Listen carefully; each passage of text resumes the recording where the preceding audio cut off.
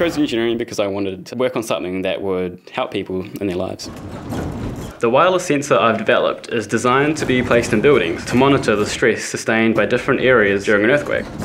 You have an impact on what happens in the world in real time. So with the seismic monitor, it actually has real life implications and uses.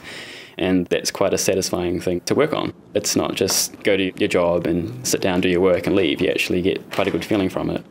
It actually is quite amazing to see how much doing this degree has changed me. I was always worried that I didn't know enough. You get to this state of mind which one of my lecturers called a cloud of doubt. You doubt yourself. You keep thinking about it over and over in your head and it doesn't make sense. And suddenly it clicks and everything just falls into place. And it's only by going through what you have been taught over and over again, you start to get a clearer image of what you've been taught and how it fits into the world. I'm a different person today because Victoria gave me a different way of looking at problems.